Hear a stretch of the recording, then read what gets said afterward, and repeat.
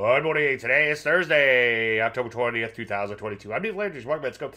Well, P's in at a little more than 0.5% lower. A bit of a bummer. You like to see him rally a little bit more before selling off in here. You never seen one day at a time, just off of these multi-year lows. So far, downtrend remains intact. So far, just kind of pulling back in here. Take a look at the NASDAQ. As you can see, same sort of action happening there too. Down a little bit more than 0.75% yesterday. So far, short to intermediate term downtrend remaining intact. And so far, just pulling in the back. Ditto for the Rusty 2000. Energy's looking pretty good in here, making these multi-month highs just shy of this little peak here, which isn't too far from all-time highs. Kind of wide and loose intermediate term. I'm sure we'd like to see them break out and not look back. You know, routine one day at a time. Gold, a bit of a bummer, and gold stock's not doing so hot now. Thank God for waiting for entries there. As you can see, gold approaching its new lows in here, in spite of what they tell you on TV.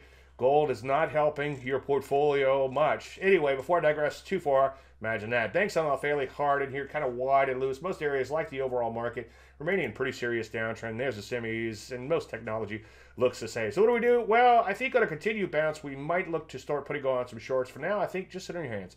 Any questions, as usual, Dave, Ooh, chart show tonight. Hope to see you there. I'm Dave Landry, and you started the market a little bit more in a minute.